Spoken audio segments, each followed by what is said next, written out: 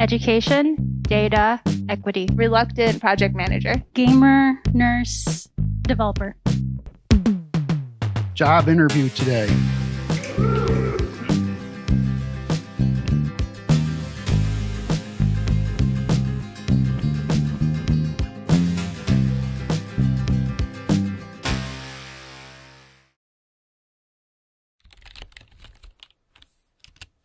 My name is Amy Heldman, and I am the Planning and GIS Specialist at Friends of the Chicago River. And we have been working long and hard on a mapping tool called the Natural Solutions Tool. I know Cameron read the very long title that I submitted for my presentation, but in short, I'm going to be showing you all a demo into a GIS-based tool called the Natural Solutions Tool. And I have a couple slides, and then I'll actually go into the demo of the tool itself. So just to give some background on the tool, because I think like you all are data experts and people and designers in the room and things like that, it's really fun to kind of hear about how the tool came about and what was the visioning for this collaborative process. So the Natural Solutions Tool comes from a group called the Greater Chicago Watershed Alliance. So Friends of the Chicago River started this coalition in 2020, right before the pandemic hit. So we gathered, and you can see the logos on the screen. So right now it's there's a couple new partners, I think, but there's about 21 partners that are on this coalition. So you can see like agency, nonprofits, and yeah, lots of other partners. And then this is a slide that I just kind of have representing.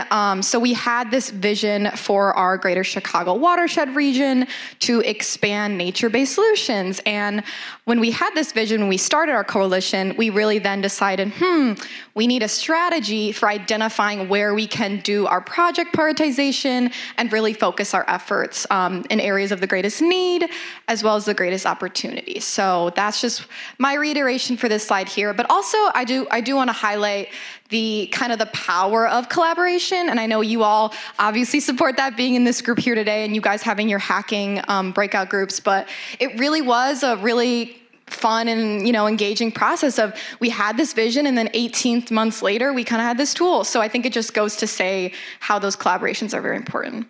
This next slide is a little fun transition, but it highlights the modeling objectives of the Natural Solutions Tool. So I'll flip through those. But this first one is just an image of the study area, which again, you'll see in the tool in a second.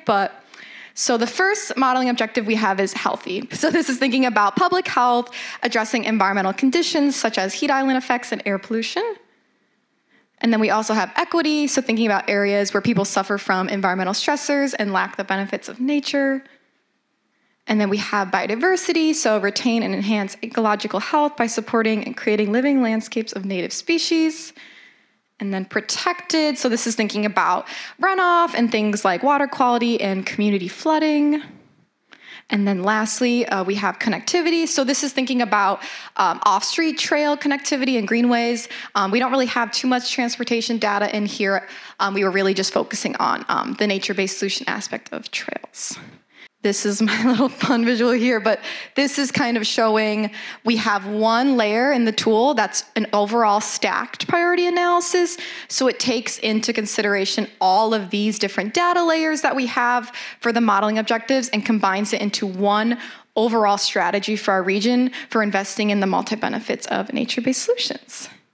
This is just to highlight the timeline of the tool. So I won't say much about the idea because I kind of already reiterated that at the beginning, but after we had the idea for the tool, we went into something called the discovery process. So that was really where we met with so many different stakeholders and kind of tried to make the boundary of the tool, and it is a sub-watershed-based boundary. So trying to think about, can we include a couple more? So that's where we decided on that conversation. And then the technical advisory team was a really amazing process of having a lot of volunteer technical experts, community groups, nonprofit partners come together monthly over the summer of 2022 and helped us find those data sets for the tool. So we really appreciated those people who came together. And then the build process happened last winter. So the Trust for Public Land, definitely need to highlight their GIS team was the one who built the modeling interface. So they're on our Greater Chicago Watershed Alliance. So they really did the building of the tool. And then now we're in the integrate phase. So a lot of my job has been showing the tool to groups like you all and kind of trying to get it into the hands of anyone who wants to use it. It's for designers, it's for community leaders, it's for planners and GIS specialists. So it's a free and publicly accessible tool for anybody. And then this slide here, I won't, again, spend too much time on because I kind of want to dive into the tool, but just highlighting the study area again, you can see almost all of Cook County, parts of DuPage, Will, and Lake, and then also the stats I would look at the bottom. It's just pretty big study area, so we have almost 1.5 million parcels, which is why we did have some conversations of we had to, decide on a boundary because we couldn't include, the whole area or the whole state or anything like that, so we did have to cap it at some point. So now I will go into the tool demo. So this is the landing website for the tool. And then the first thing you'll notice, you'll see the title, Natural Solutions Tool, Greater Chicago. And then you'll see all these little icons. The mapping portal is the one you'll be in for the main part of the tool that you're using. But then we have other icons like a user guide. So for those of you who aren't GIS experts or new to map making and things like that, it's a really accessible language guide where if you get lost in the tool or you want to do something and you don't know where to click, you can use that. The data description I will open just to show you all. So the biggest question I always get is, where is that data coming from, right? And that's very important when you're using data to know where it's coming from. So we do have this very long list of all the different data layers we have in the tool. So you can look at, the data source, a little description, and the name. So I always have this open when I'm using the tool, so that way you can refer back to what you're looking at. So once you log into the tool, the first thing you'll see on the right side of the screen is the interactive mapping. And most of you who are mapping experts can know that, you can scroll, you can zoom in with your mouse. Another feature of the tool is that you can change base maps. So when you're zoomed in, you probably want to have the aerial base map on if you're looking at a certain parcel. So I'll go back to topographic.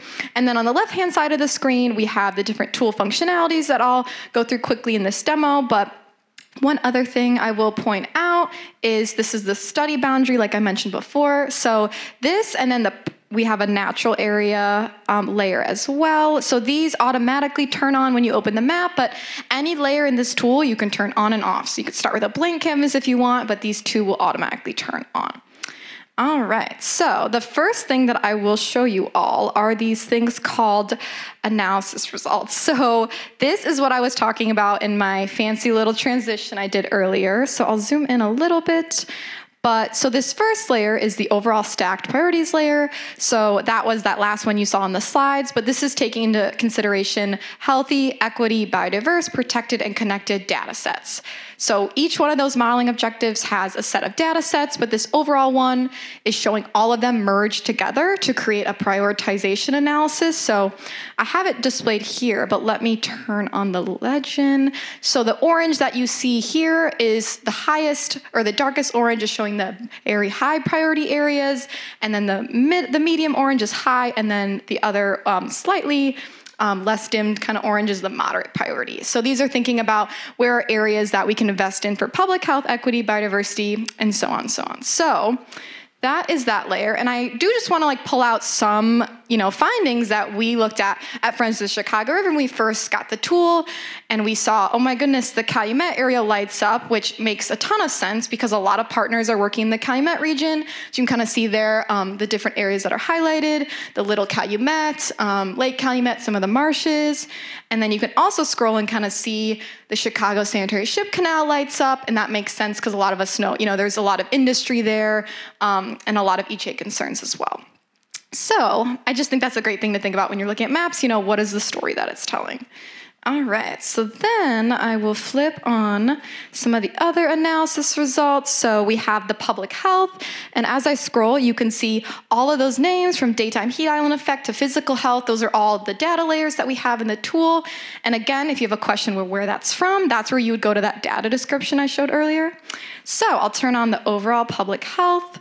So this is just showing those priorities for thinking about investment in public health. Let me turn on the legend again. So you can look at it overall, or you can look at them individually as priorities. So let's look at mental health priority.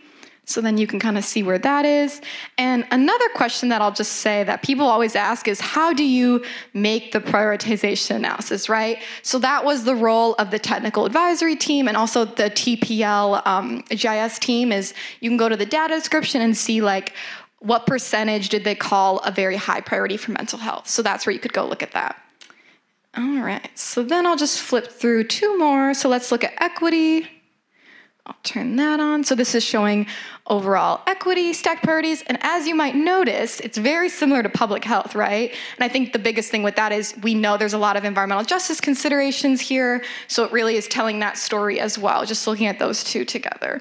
And then one thing I'll also highlight is, so like life expectancy and rent burden, it was really cool. So in the technical advisory team, we had some community groups that came in and they said, we really need to have rent burden in there because for Chicago, that's a geographic specific equity data set that we want to see in the tool. So that's really why I do really want to emphasize, the need for collaboration within GIS and mapping tools. So that way you can have that, the higher accuracy represented with that local input.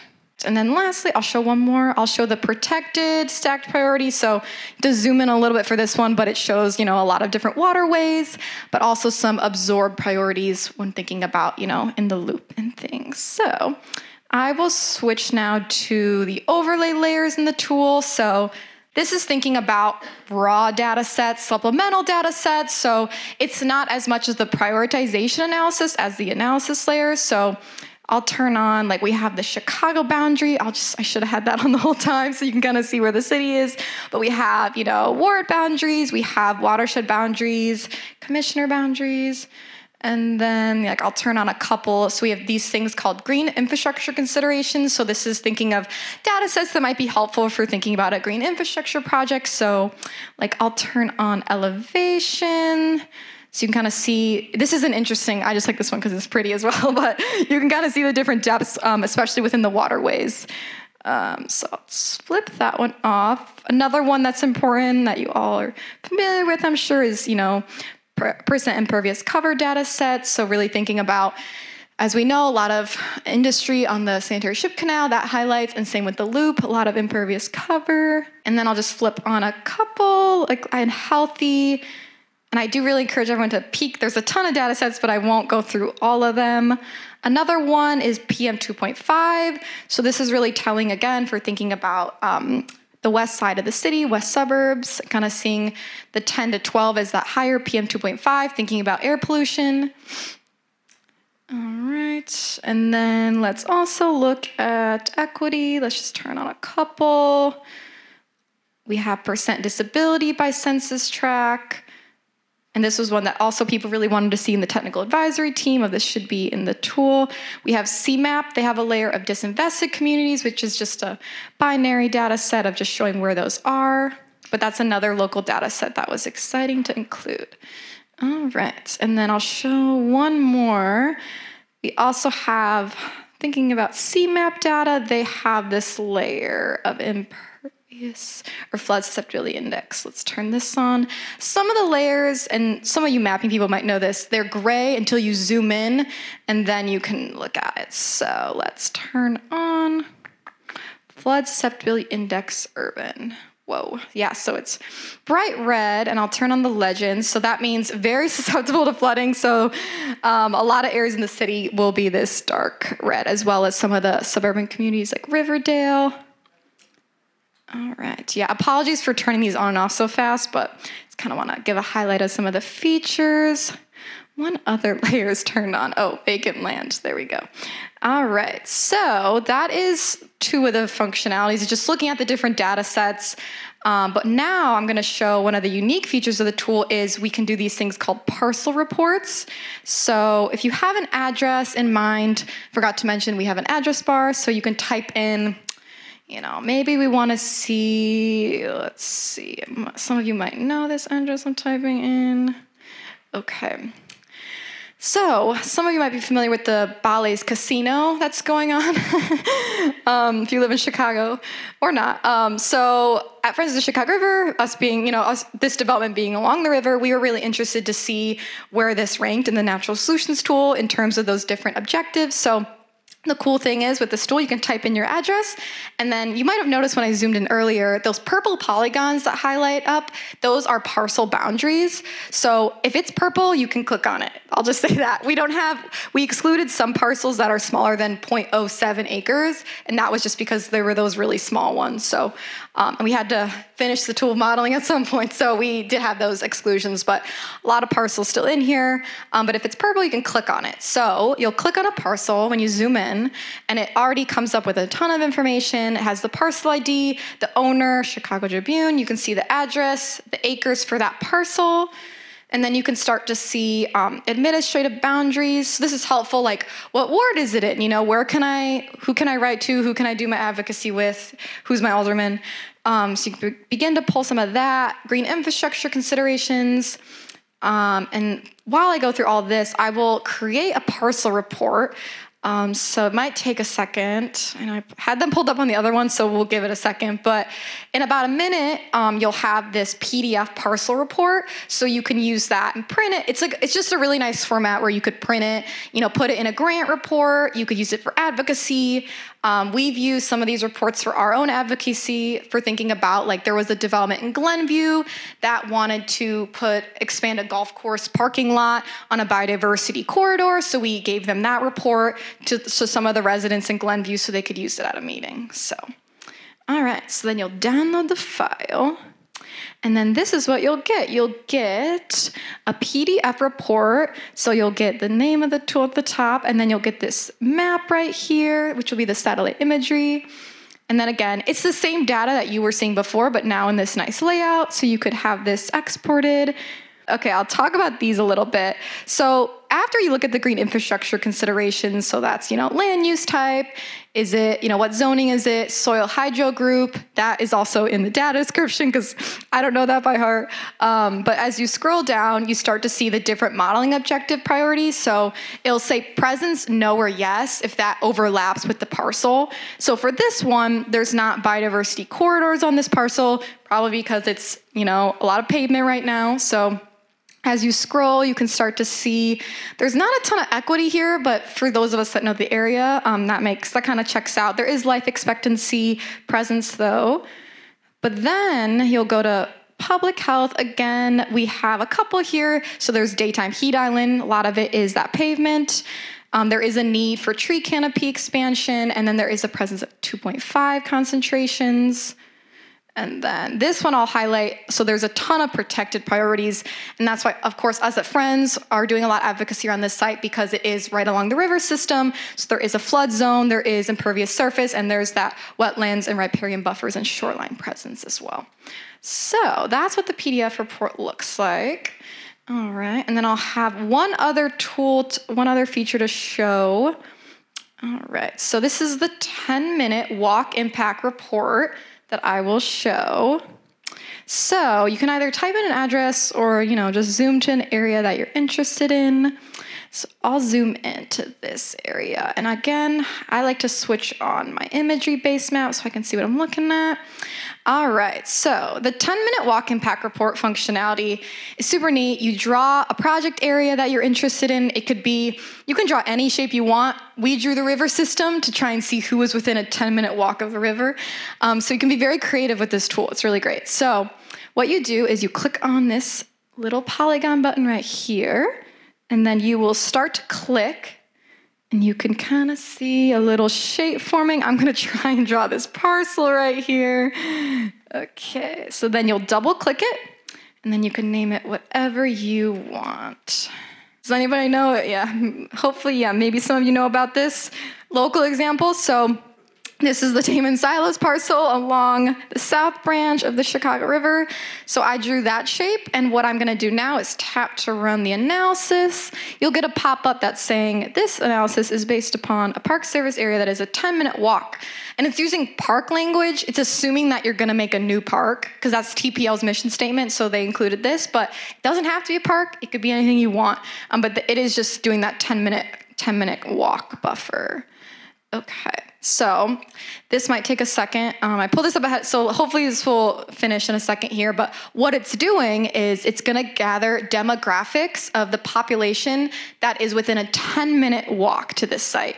And the cool thing is, for those of us in GIS, it's intersected with the transportation network, so it's not doing that buffer, where they're like, you're going to jump over a building to get to the part, so because sometimes that happens. It's not an accessible walk, so no one's jumping over the river system here. And you'll see it, hopefully I'll do it quickly, but this one takes like a minute longer than the parcel report, but it's really fascinating. It'll start to show, some of those demographics that are within a 10-minute walk. But while it's loading, I'll just say we at Friends, again, interested in this site because it's along the river system, but a lot of you might know about the Damon Silos advocacy going on, and we really want to, keep this site on our radar because it's a really important site, a big site along the river system. So in terms of advocacy, it's cool to show this report to see who would be impacted by whatever development goes here. You can kind of see, is it low income? What's the demographics here to really make that case? Just say you picked a tough area to answer that question for us. So. Yeah. Oh, you mean like the walk report? Yeah. So we know there's a lot of accessibility, like especially by Bubbly Creek, that's hard to get to the different sites. Okay, I'm glad it loaded. Sweet. Okay, so this yellow boundary that you're seeing there, the polygon, so that is where we're grabbing the demographics from.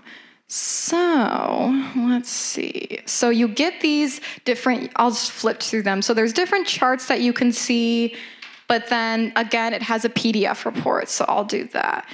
So again, you could share this with advocacy purposes or grant purposes, things like that. So that will load in a second here. So just, can you sort of create your own area and just profile it? Yeah, so you can do any shape you want. That's why I was saying it was funny. I was going through the other day just to do the river system and see the different stretches of like who's within a 10-minute walk. Oh, great. Thank you. All right, so this is the walk report that you're going to get. And the first thing, again, I look at is kind of look at the map right away, seeing where we're grabbing that 10-minute walk demographics. And you notice the shape is really wonky. That's because it's thinking about the transportation network, right? So that's where you can kind of see that. And then you go to the second page, and then this is where you start to see, the second page has all the demographic info. Hopefully I'll zoom in a little bit so you can see that. But you can see there's 254 people, not too many in this area compared to others. But then you can see 82 households, 26% children, 62.99% adults, 52% low income, 25% middle income, 64.17% Hispanic. So again, and it'll say on the bottom where this data is coming from, or it also, census block data. So this is just a really powerful resource for thinking about, are you doing a project? Do you want to see who's going to be impacted by that project? If you're thinking about outreach and a large percent is Hispanic, maybe you want to have translation materials. Like there's so many different ways you could use this. So I encourage you all to be creative with it. All right, the last thing that I'll show, and there's a couple other functionalities that I encourage everyone to take a peek at. But this last one I'll show is called the Create Custom Scenario tool. So this is really great. I was showing you all the prioritization layers that we created as part of the tool. But let's say you're only interested in 2 of them weighed against each other. You're able to move these scale bars and look at your own analysis. So let's say you're doing a project and public health is really important to you. We're going to put it at an 8. And let's say equity is also super important. We'll put it at an 8 too. And you'll start to see the map shift. I know those are similar, so let's turn on protect. Maybe we also really care about waterway protection. You can do absorb as well. So then you can start to see the map shift, and then you're interested at what are these areas that are, darker than others for these different priorities. So I just wanted to highlight, that's another way you could, if you're not interested in biodiversity or some of the other ones, you could just look at a couple weighed against each other. But I will end there because I know that's a lot and I'm probably over time. So, all right. Thanks. Okay.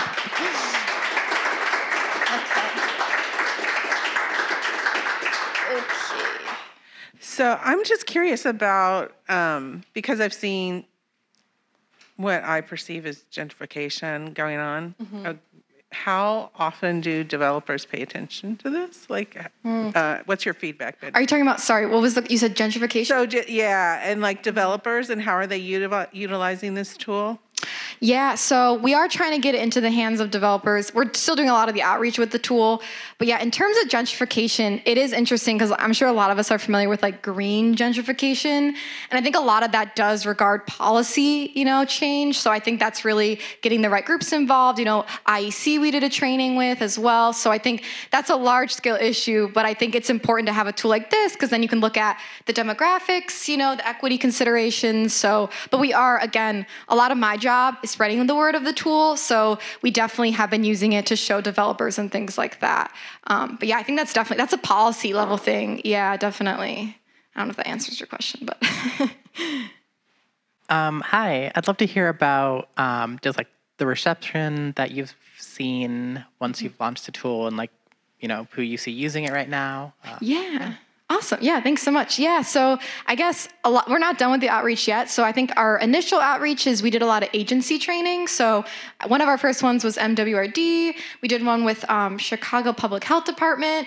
So it was cool. I think within a lot of my job about doing these trainings and outreach, we've made a lot of new connections. So I think that's the cool thing is really thinking about the multi-benefit approach and everyone has a play in this kind of, movement we want to make towards nature-based solutions. But in terms of receptiveness, I think, so one thing I didn't mention is we're updating the tool right now, actually. So we have funding. TPL is going to be committed to updating the tool every year, which is really exciting. So that's why I'm also curious from you all, if you want to connect with me after, if there's layers that you think would be great, adjustments, we would love to do that. But yeah, in terms of feedback, we've had a couple, recommendations like, can you include school district boundaries? So I think this was the first iteration of the tool. So there is a lot more we could do with it.